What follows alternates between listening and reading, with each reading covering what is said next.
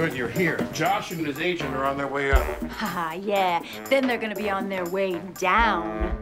You know, that was weak, but you're in the mix, you're having fun. I like that. Gentlemen, make yourselves comfortable.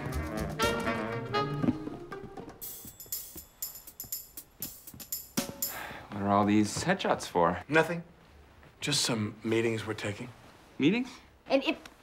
Look, Jack, I think I should tell you, Josh has an offer from The Daily Show. Yes, Liz mentioned that. I don't think that's going to pan out.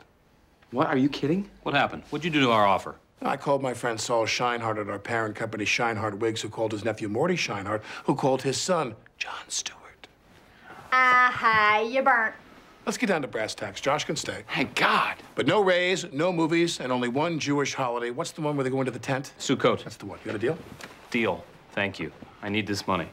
I have a really bad sex addiction. Sorry. That's it? I thought you said we could crush him. What are you talking about? I took away everything. That's a crushing. No, do more stuff.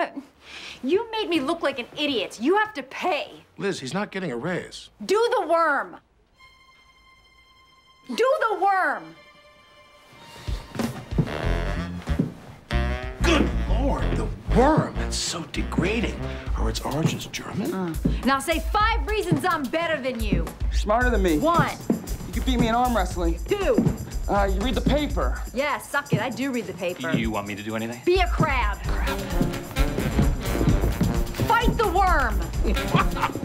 Liz, you took this like a natural, more than I ever... Okay, now, the crab is getting aroused. Shut it down. Shut it down.